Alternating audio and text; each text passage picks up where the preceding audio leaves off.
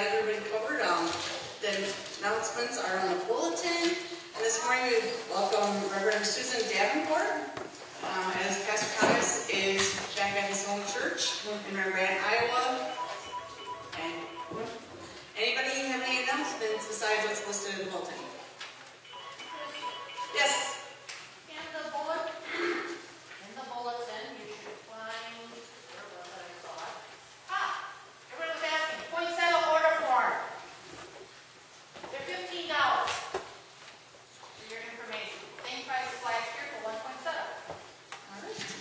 Fill out the form, drop it in the collection plate, it'll get to the right spot, and you'll get a beautiful poinsettia for Christmas. And you have them due by the big December 8th, right? Yes. Okay. Anything else? Right, thank you.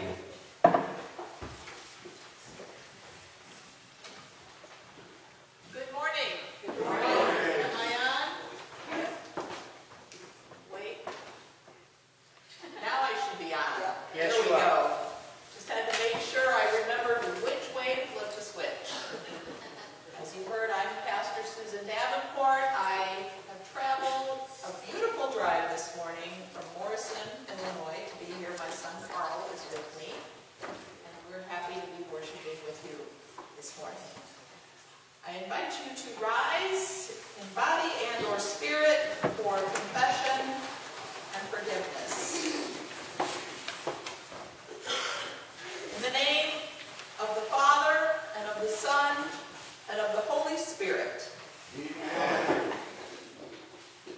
Almighty God, to whom all hearts are open, all desires known, and from whom no secrets are hidden, cleanse the thoughts of our hearts by the inspiration of your Holy Spirit, that we may perfectly love you and worthily magnify your holy name, through Jesus Christ our Lord.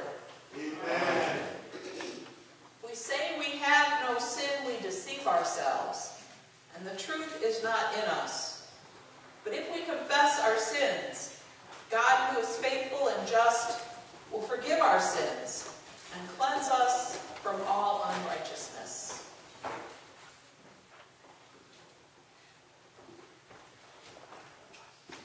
Gracious God, have mercy on us. In your compassion, forgive us our sins, known and unknown, things done and left undone.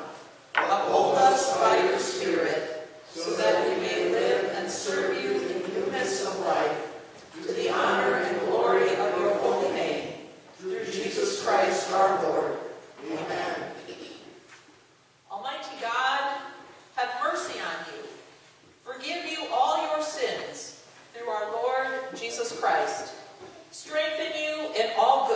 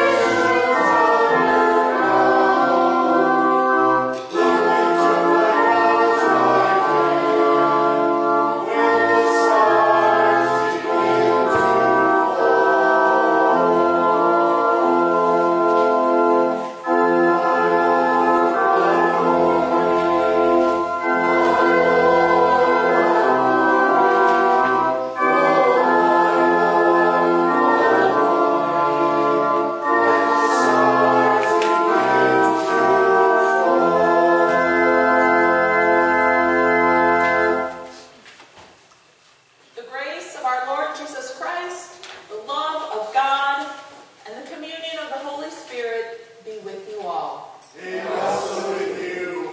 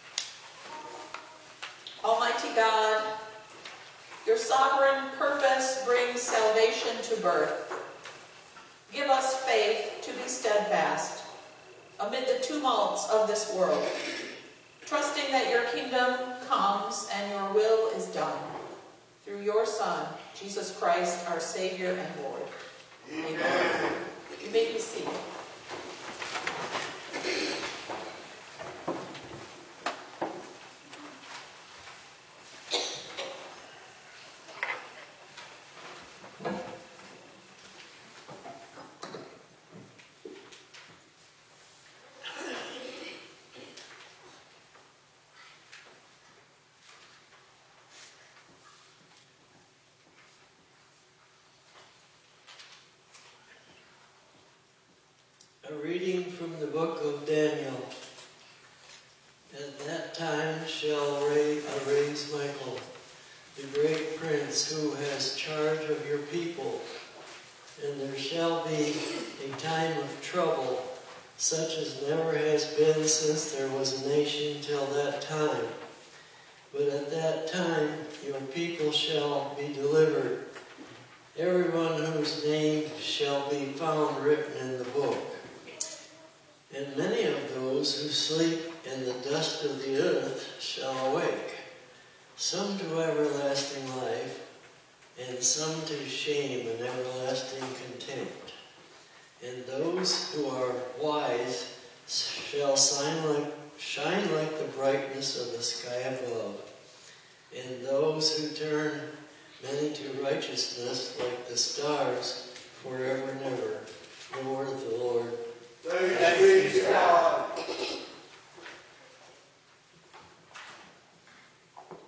Let us read responsibly from Psalm 16. Protect me, O God, for I take refuge in you. I have said to the Lord, you are my Lord, my good above all other. Oh, my delight is in the godly that are in the land, upon those who are noble among the people. But those who run after other gods shall have their troubles multiplied. I will not pour out drink offerings to such gods, never take their names upon my lips. O Lord, you are my portion and my cup. It is you who uphold my lot. My boundaries enclose a pleasant land. Indeed, I have rich inheritance. I will bless the Lord who gives me counsel. My heart teaches me night after night. I have set the Lord always before me, because God is at my right hand. I shall not be shaken. My heart therefore is glad, and my spirit rejoices. My body also shall rest in peace. For you will not abandon me to the grave, nor let your Holy One see the pit. You will show me the path of life. In your presence there is fullness of joy, and in your right hand are pleasures forever. A reading from the letter to the Hebrews. Every priest stands daily at his service, offering repeatedly the same sacrifices, which can never take away sins.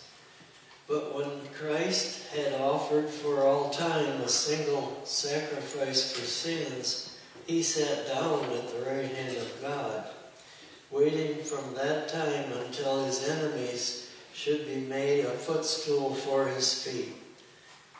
For by a single offering he has perfected for all time those who are being sanctified. And the Holy Spirit also bears witness to us. For after saying, "This is the covenant that I make with them after those days," declares the Lord, "I will put my laws on their hearts and write them on their minds." Then she adds, "I will remember their sins and their lawless deeds no more." Where there is forgiveness of these, there is no longer any offering for sin. Therefore, brothers and sisters, since you have confidence to enter the holy places by the blood of Jesus, by the new and living way that he opened for us through the curtain, that is, through his flesh, and since we have a great priest over the house of God, let us draw near with a true heart and full assurance of faith, with our hearts sprinkled clean from an evil conscience, and our bodies washed with pure water. Let us hold fast the confession of our hope without wavering, for he who promised is faithful. And let us consider how to stir up one another to love and good works, not neglecting to be together, as is the habit of some, but encouraging one another, and all the more as you see the day drawing near. The word of the Lord. Thanks be to God. Oh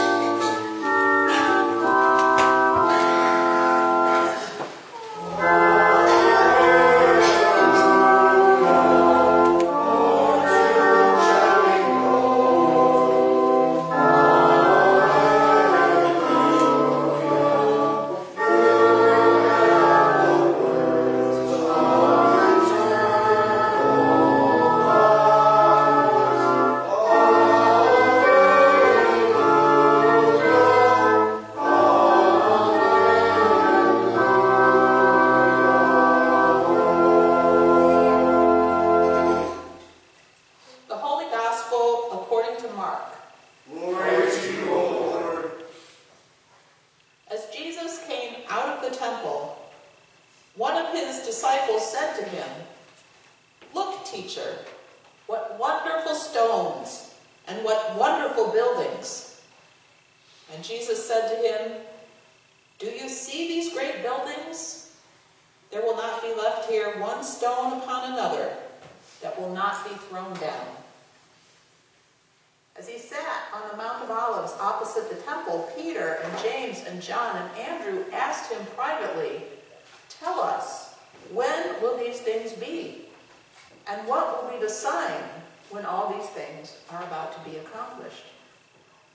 And Jesus began to say to them, "See that no one leads you astray. Many will come in my name, saying, 'I am he,' and they will lead many astray. And when you hear of wars and rumors of wars, do not be alarmed. This must take place, but the end is not yet. For nation will rise against nation, and kingdom against kingdom. There will be earthquakes in various places. There will be famines. These are but the beginning of the birth pains. The gospel of the Lord." Praise to you, O Christ. You may be seated.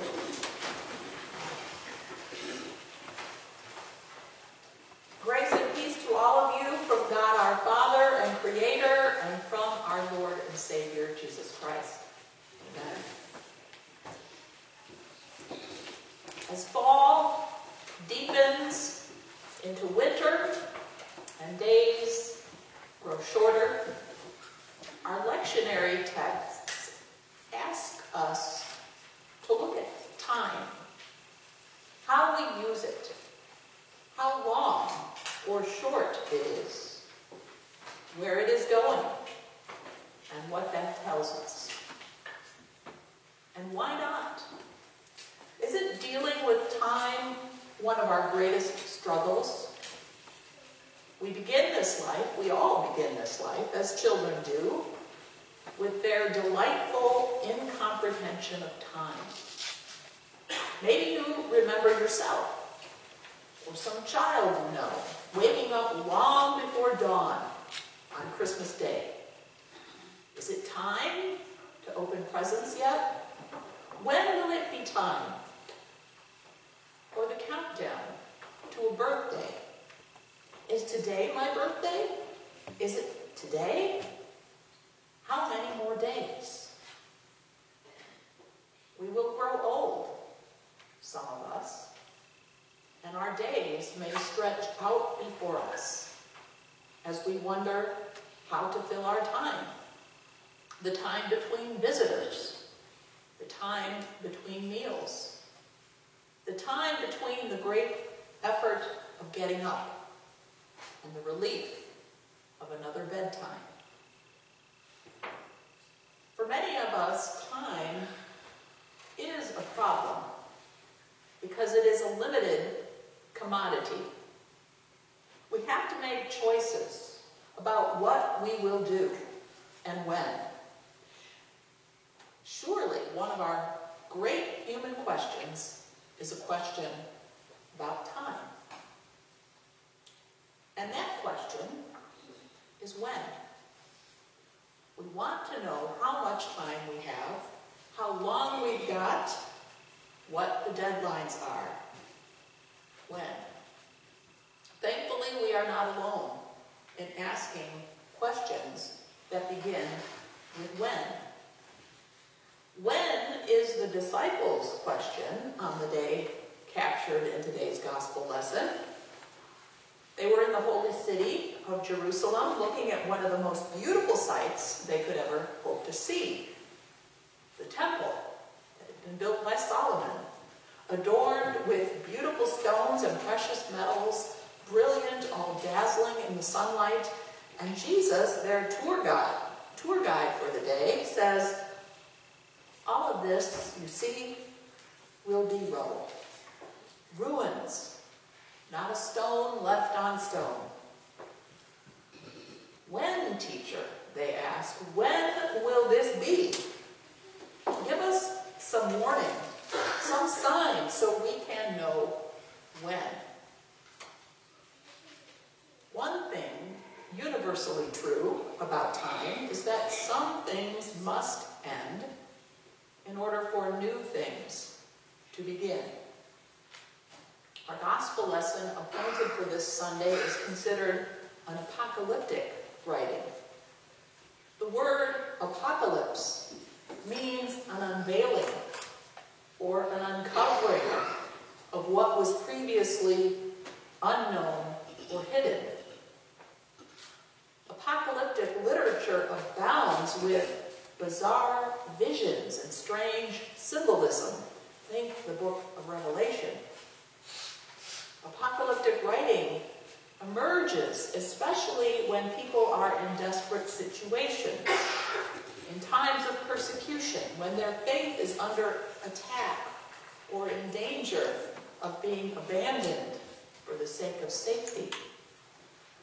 Because it's written in times of persecution, apocalyptic writing often uses symbolic speech that makes it seem a sealed book to those outside the situation.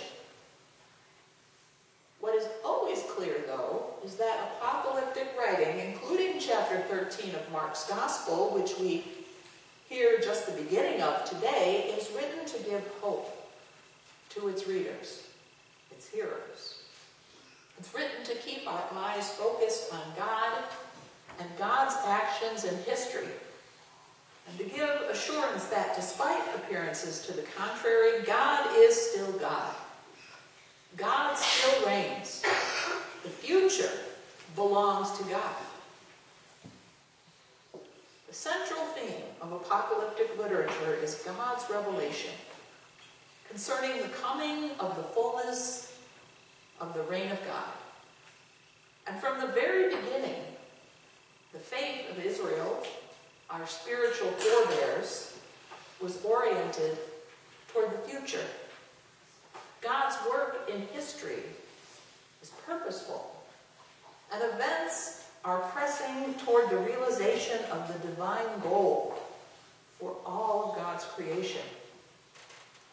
History is not spinning in circles or repeating itself like the cycle of the seasons, nor is it governed by blind fate or chance.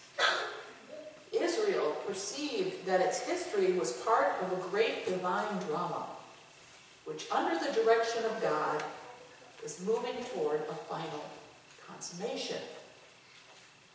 Jesus, like Daniel in our first reading, carries the weight of knowing the pain of what is to come for him, and how the grief and confusion of those who follow him will endure.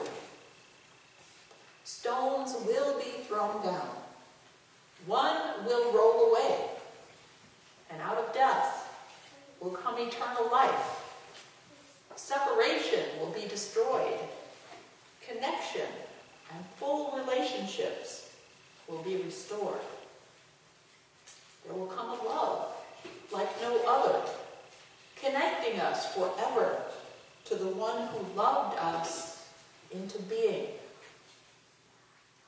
But to the disciples' question of when, Jesus responds not with a countdown or a calendar, not even with some good clues for calculation. He doesn't say when.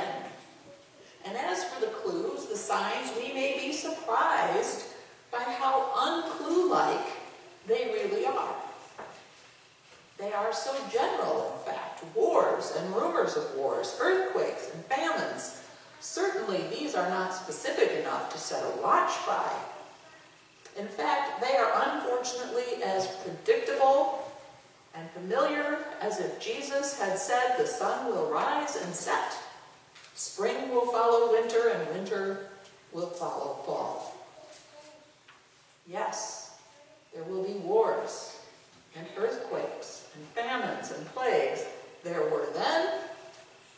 One of the wars would soon bring down that beautiful temple that Jesus and his disciples were speaking about.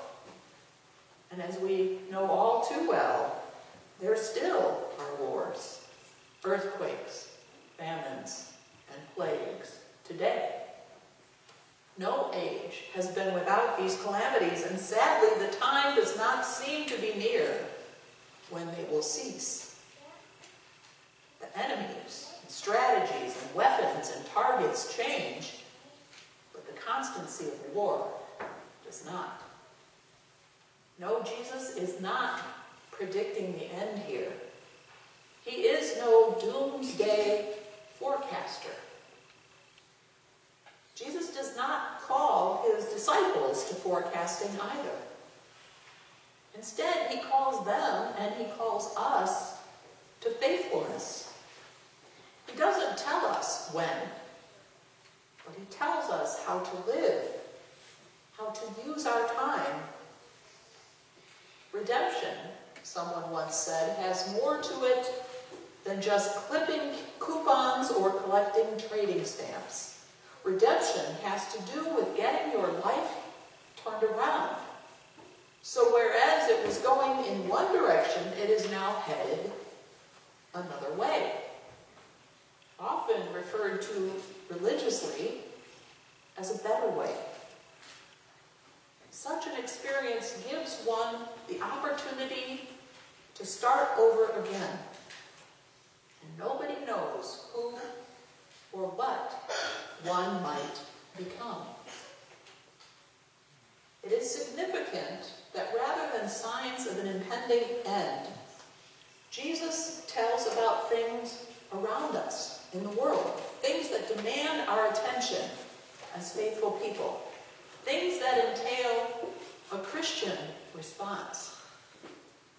Not forecasting, but faithfulness. Jesus confronts our fears of living in dangerous times. He does not promise us rescue from the world's distress. Rather, disciples are called to serve in a suffering world, bearing witness to the God who will not let suffering have the last word. Jesus gives us signs, things to watch out for, not because they help us predict how long we have, but to tell us there is no more important day than the day we now live. The wars, rumors, earthquakes, famines, persecutions remind us that there is still a need for a witness to God's love, and that we are ones who can bring God's love to people who hurt, people whose lives have been torn apart when nation rises up against nation, or tribe against tribe, or people against people, or when family member rises up against family member, when hurricanes strike, or terrorists strike, when people are hungry and sick, or their lives are slipping away. Jesus gives us signs. But they are not useful signs for predicting the end. They are useful for showing us where God needs us to be. Where God is. Among the poor, the lost, the least, the lonely, the weak. Jesus tells his followers in the midst of these things not to be alarmed. Do not be terrified. Do not fill up your time with anxiety and fear. Our readings from Daniel and Hebrews both point to the reason we need not be afraid. Both point to a confidence in the ultimate triumph of God. Knowing who holds the future, we can be aware, but not alarmed. We can be faithful, not forecasting. What does the future hold, besides war and earthquakes and famine?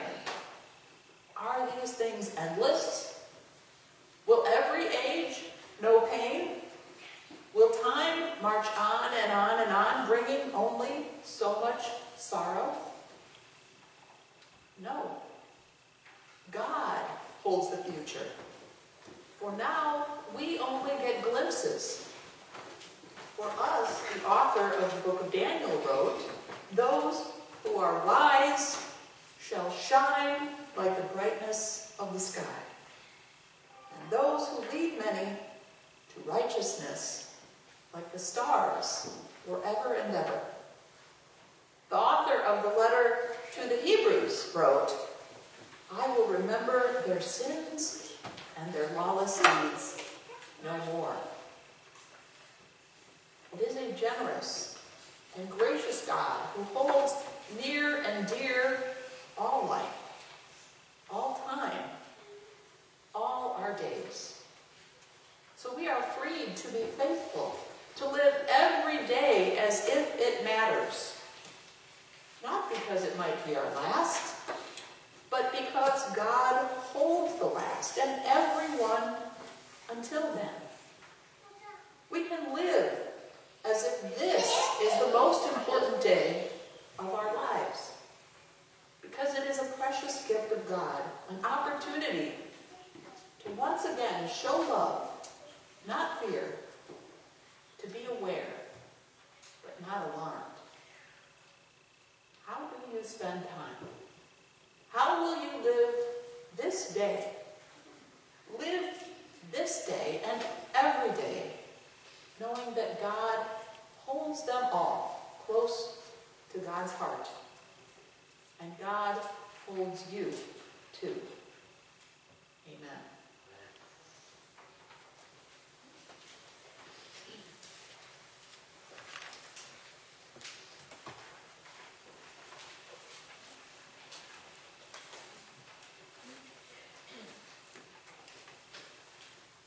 I invite you to rise in body and or spirit for the hymn, number 632.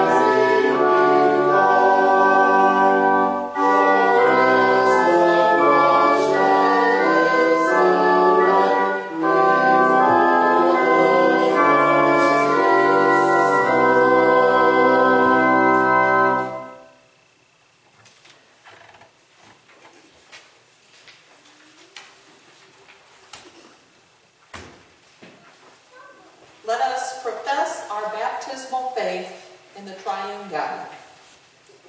I believe in God the Father Almighty, creator of heaven and earth.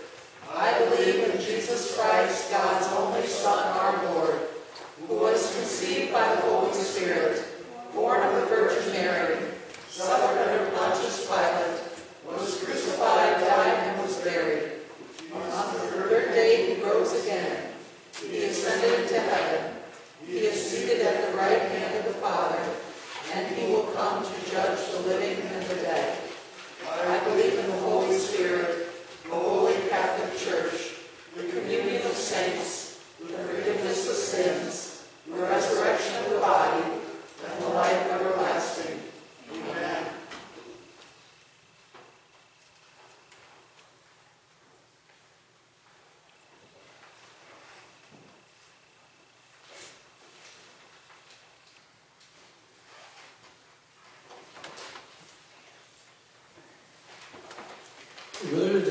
God's abundant love for the world, let us pray for our neighbors, the church, and all of creation. O God, in the washing of water, you set us free from the power of sin and death. Unite all the baptized in the covenant you have made with us, that we might bring good news of your grace to all the world. Merciful God, receive our prayer. by your merciful might, you sustain all creation. Help us to see when we inflict harm on the earth and to adopt ways of life that protect and restore our planet. Merciful God, receive our prayer.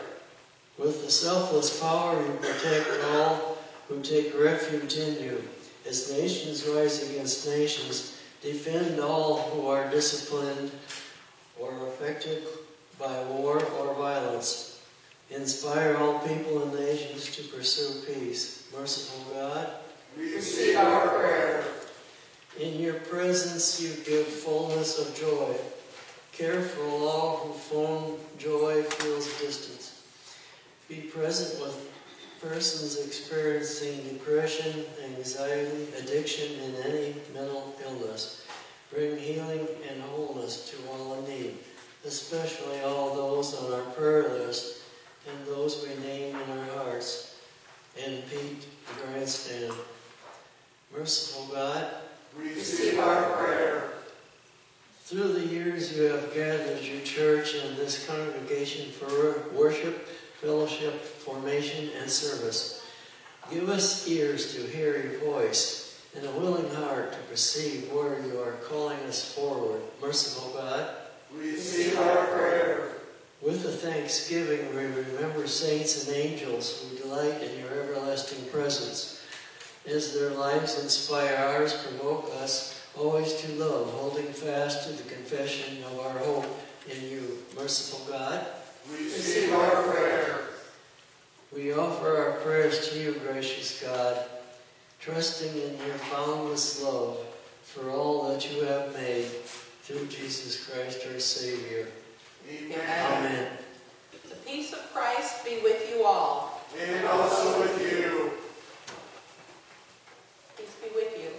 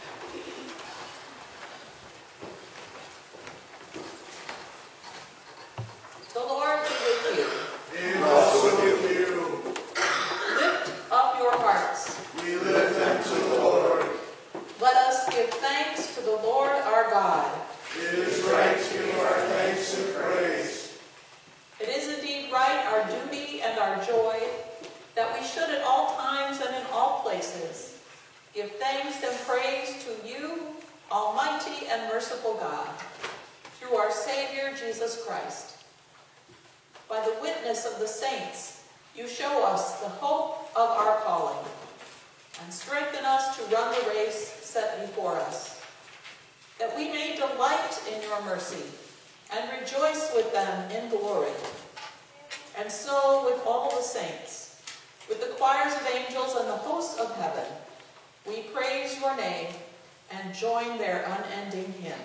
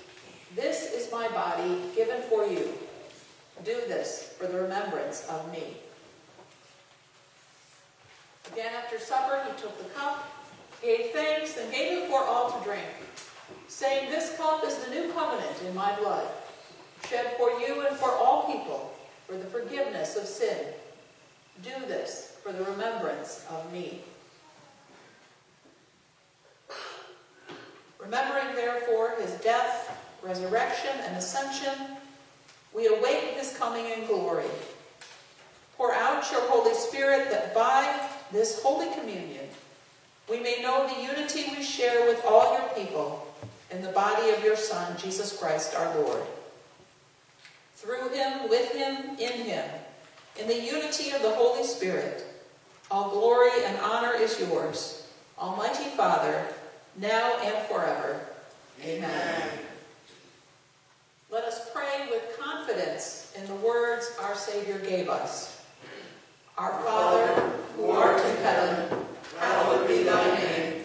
Thy kingdom come, thy will be done, on earth as it is in heaven. Give us this day our daily bread, and forgive us our trespasses, as we forgive those who trespass against us. And lead us not into temptation, but deliver us from evil. For thine is the kingdom, and the power, and the glory, forever and ever. Amen. Taste and see that the Lord is good. You may be seated. Amen.